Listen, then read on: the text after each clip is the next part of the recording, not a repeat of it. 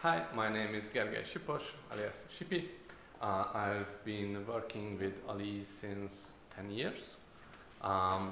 Most of my time here I spent with front-end development on various projects. And yeah, I try to tell you something you don't know. Maybe. And this is Motkó in the flesh.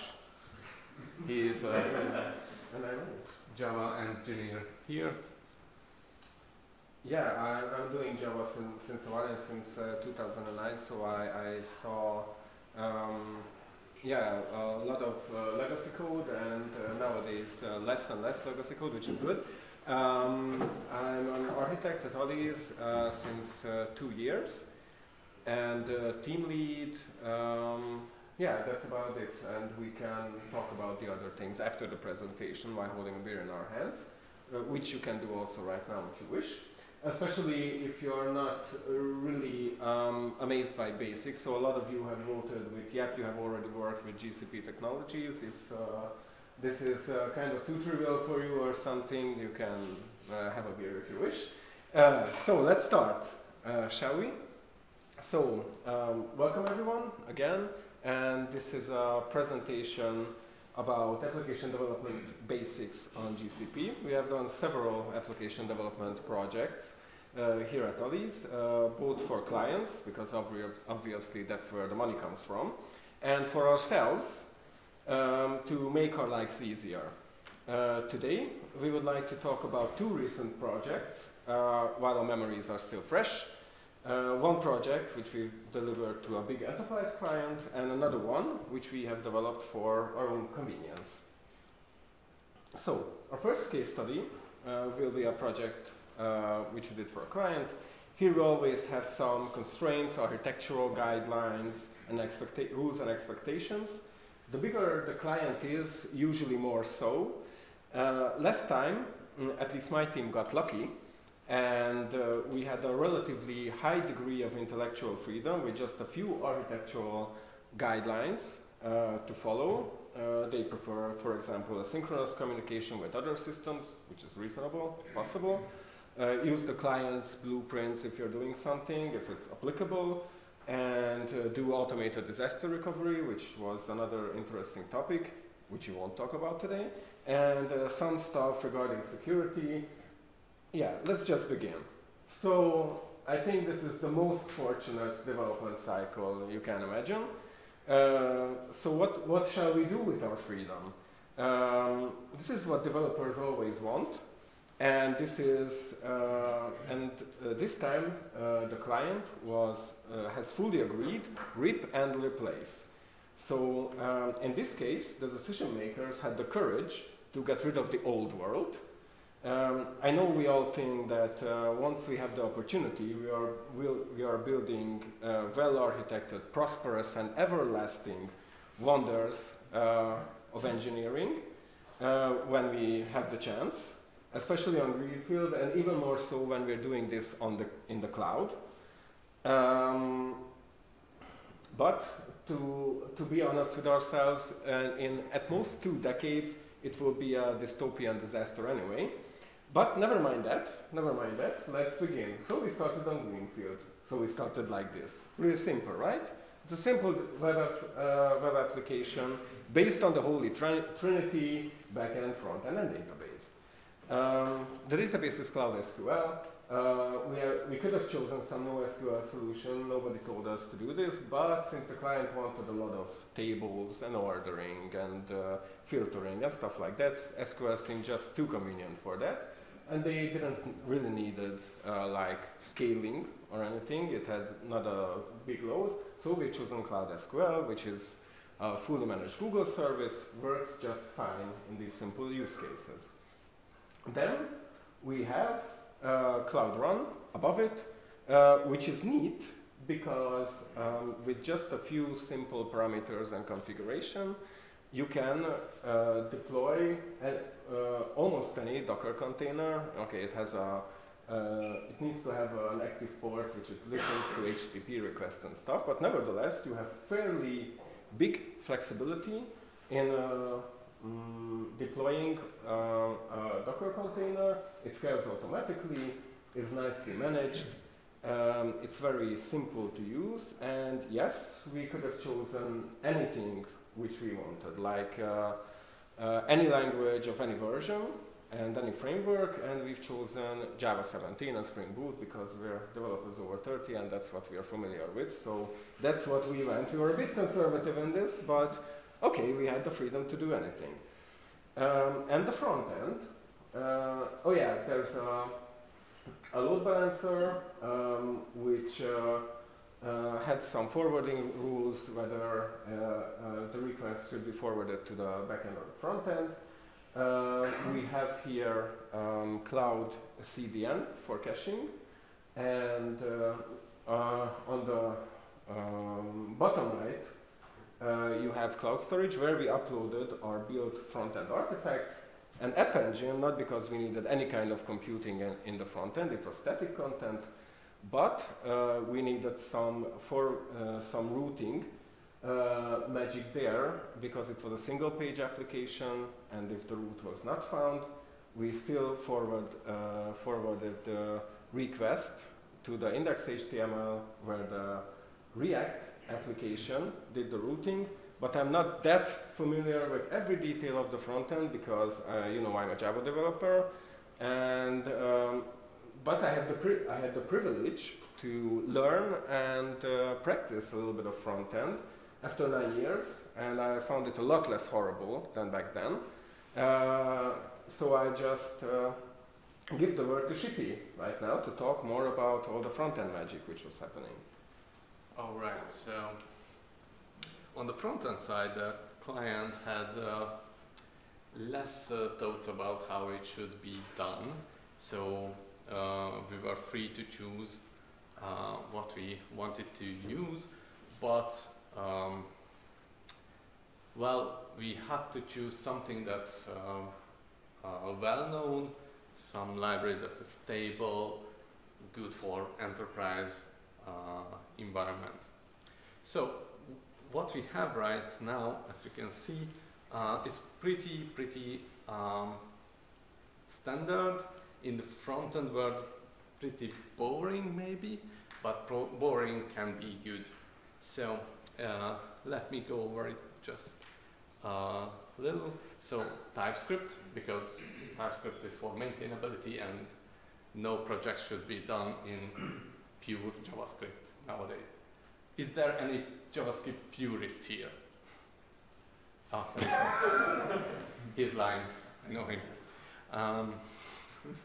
So, next, React, because it's a well-known framework, productivity, stuff like that. Mobex for state management, because Mobex is fairly easy to use, fairly easy to teach if someone not knowing how to use it. In spite of Redux, which is more kind of popular. ESLint and Prettier are tools that allow us for additional code quality checks and formatting and stuff like that, which is always nice to have a standardized way of doing things. Vercel.js is the one that is building the front-end application from the source files to the stuff that we actually deploy. How many of you know Vercel.js? Not many, all right. So, in modern web development, actually there are a lot of things happening between you having a JavaScript file and what you deploy. And Vercel is basically a multiple tool in one that compiles TypeScript, concatenates the JavaScript files, minifies them, processes our image assets, all the things that we probably need. There are other tools like Webpack, which needs a lot of configuration that you don't need to do with Vercel.js. It's a zero configuration tool, so it's just plug and play basically. And we use Motoria UI because it has a lot of components and easy to use. We don't have to worry about CSS too much. And lastly but not least, we did our end-to-end testing with Playwright, which is a Microsoft library, by the way. It's actually a headless browser environment, so you can run the test against your application running in a real browser, which is always nice. And yeah, so this whole thing is just pretty much standard. It's not much what enterprise environment requires us to do. It's what modern web development looks like. The enterprise nature of the project came from the other rituals surrounding the development. Like we were just one team under an umbrella project, and every team had their own front end. And this lot of small front ends were aggregated into a big portal that was it's for the user, it appeared as one single application, not just 17 different applications from 17 different teams. This, of course, required us to have strict design guidelines, so that applications all look the same way. And the front end was deployed with terraform. I'm not similar. Yeah, I'm not really a friend of that. And other kind of things that you might not need, like conventional commits, which is pretty good if you want to generate change logs. If you don't, then you don't need it.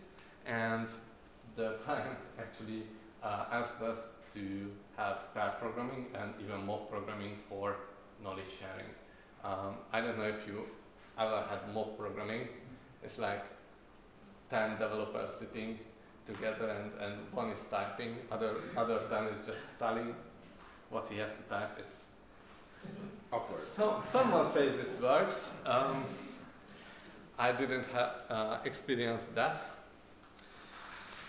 Well, yeah, I think a good code review culture is actually more beneficial, if you ask me. Okay, so jumping back, tell us what enterprise means on the backend side in this case. Yeah, so there are always some funny things you have to do. Like we had a fairly superficial view on the backend, and this is also part of the backend. You see the same CloudSQL database there, but it needs to be fed. It's hungry. So we need to feed it with product data. And how do you do that? Well, you have a big e-commerce client. You have approximately like 8 million different product variations, which you have to import into the database, and you have to like maintain them, update them every once in a while. So how do you do that? Well, this is something you wouldn't really do for fun.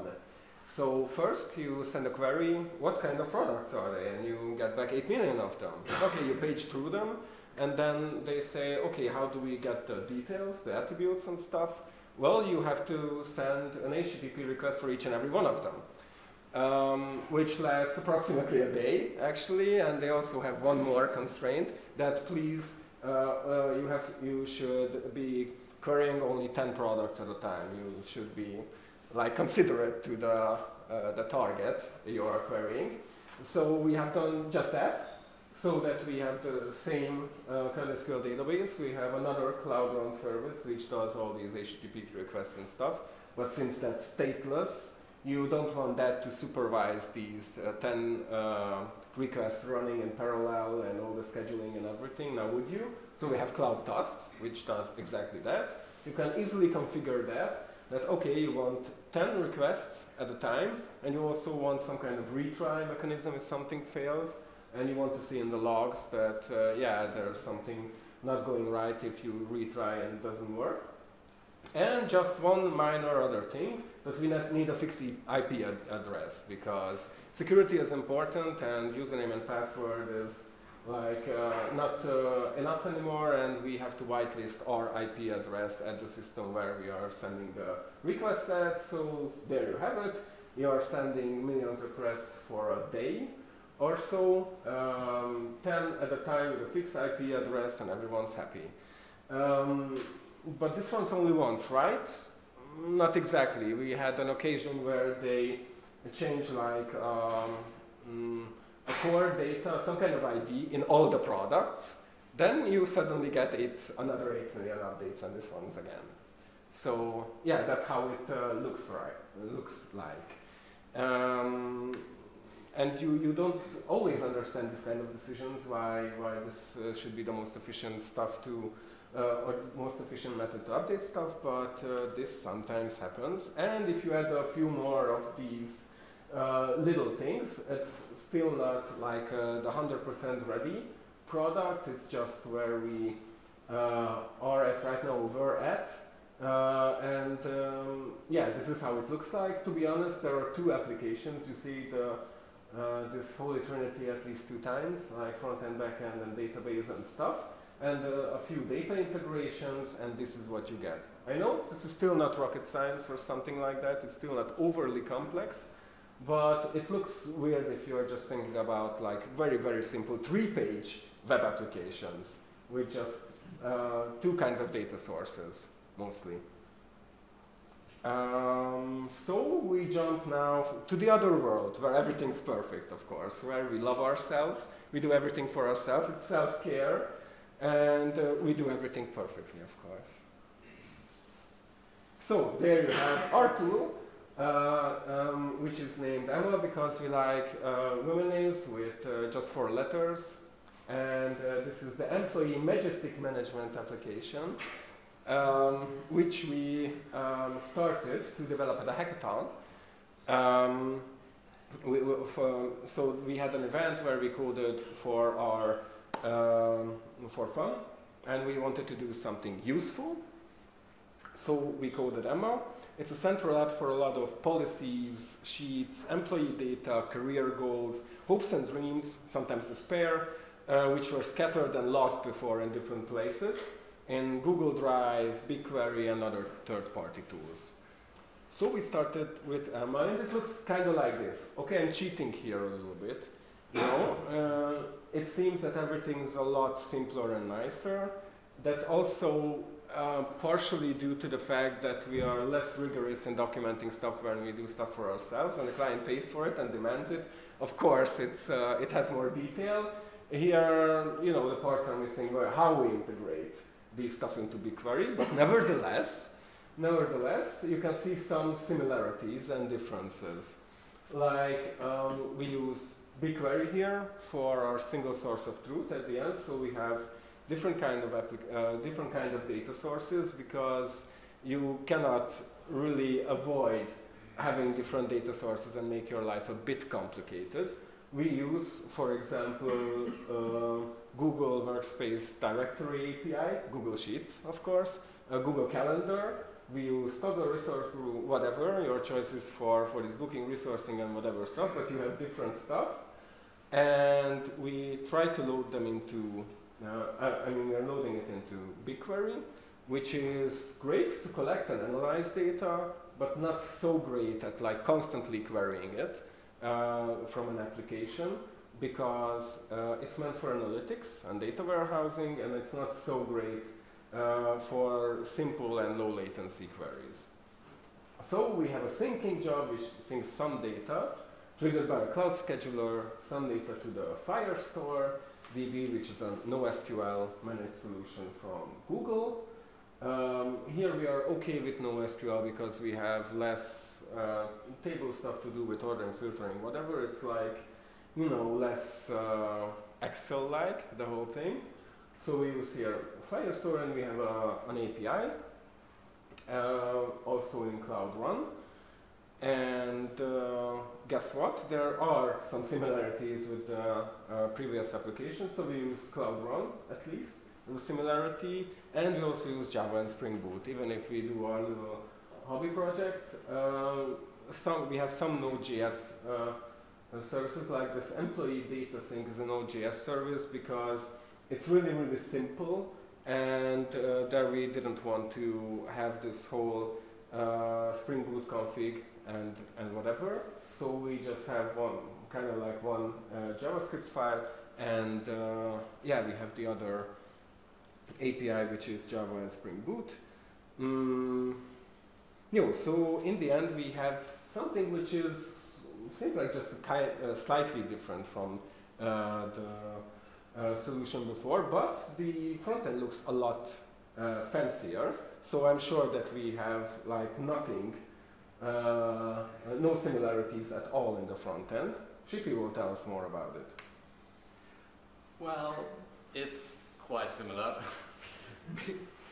Because, yeah, in theory, we could choose any kind of front end. We could choose the most newer one like Svelte, Vue.js or something like that.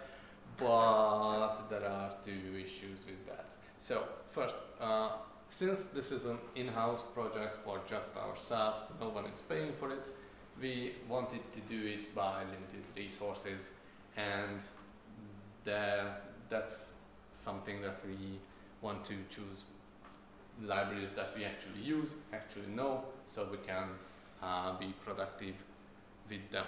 Secondly, we wanted this application to be a learning ground for newer developers or backend developers who want to go to the full stack direction, so they can take some features and develop into the front-end part as well. So that's why we choose some React, TypeScript stuff to give them some knowledge that they can use on the project.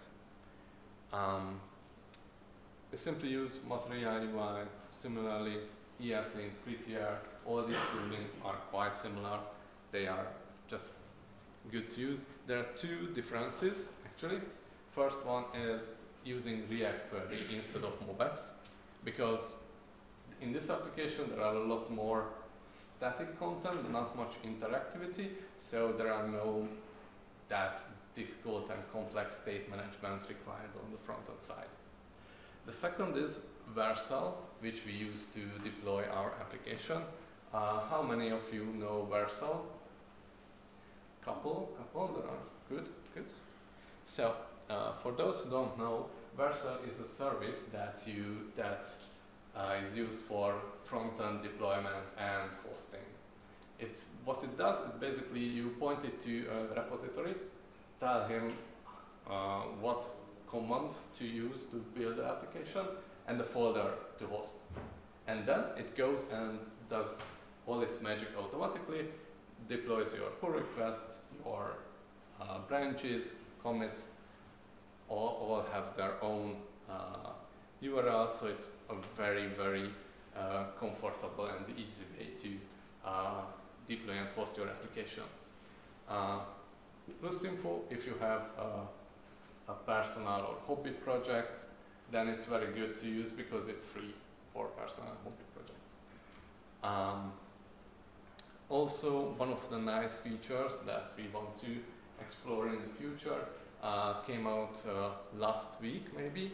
So Vercel is when you deploy it to a development environment, it gives you an overlay that you can see on the right side, where you can comment on the parts of the UI like you would in like a Figma design or something. So you can do the testing and communication more directly and in a fancy way. Also, if you don't like Vercel, you can check out Netlify. It's basically very similar to it. Yeah, so what else? As you can see in the screenshots, it's based on Material UI, but Google Material Design is very, how should I say, official, pragmatic, and not something you would use for funky and how should I say, It's too simple and too nothing colorful. Standardized, yeah. And since this is an application built for our community, we wanted to have a look that it's more fun and engaging and something that's not that official. So I just Googled design trends in 2022 and there were glassmorphism. So what does it do? So CSS has a fairly new feature, which is a backdrop filter, which allows us to create this frosted glass effect. What it's good for is that you can now play with content that is overlapping or background that has something. In this case, we use it that our application has background images taken from our annual team building, so it's more like personalized for us. Also, here is our photographer who does all his magic to look us more beautiful and professional, even in our team building. So, in conclusion, tell us about. Yeah, we have, as you see, like some similar sources, like spreadsheets are hard to avoid. Like, enterprise clients won't use Excel, we use our own Google Sheets, which is so much better than Excel. At least it has some like cell level permission settings and stuff like that, so we kind of like it for some purposes, but if you're overusing it, of course, it's going to be hell.